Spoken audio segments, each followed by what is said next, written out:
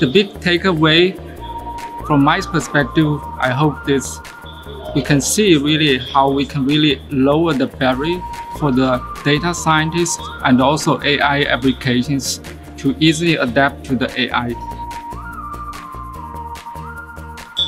Actually, the outcome of a big data project can really make it more easier and also more accessible for the lots of users to use the infrastructure to quickly adapt to the AI. So in that sense, we really reduce the cost to adapt to the AI and also make it efficient to the users to use.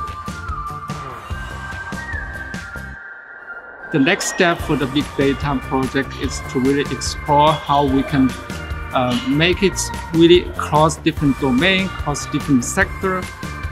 From technical perspective, I see this the semantic interoperability to share data, integrate data, and also enable different type of interaction between different services will be very reasonable way to go ahead. We bring the technology to the society.